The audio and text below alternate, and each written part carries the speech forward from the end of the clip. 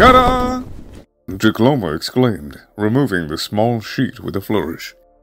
Horpilo stared at the small machine on his employer's table. Jacloma was one of the employees in engineering and had been charged with creating a more compact cleaning machine for spacecraft. There were several prototypes being tested, this being the latest. I'm, not sure why I should be impressed, to be honest.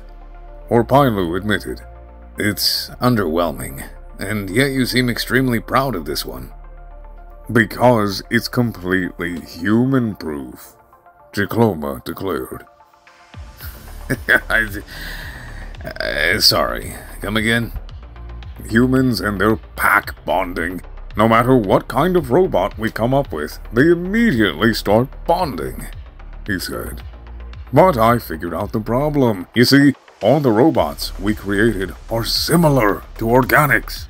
We give them graspers to pick up garbage, orient them like us with controls at the top and wheels at the bottom, stuff like that. But look at this. Structurally, it has no similarities to any sentient species. Alright, I appreciate your passion. But there is a problem with this. Humans will pack bond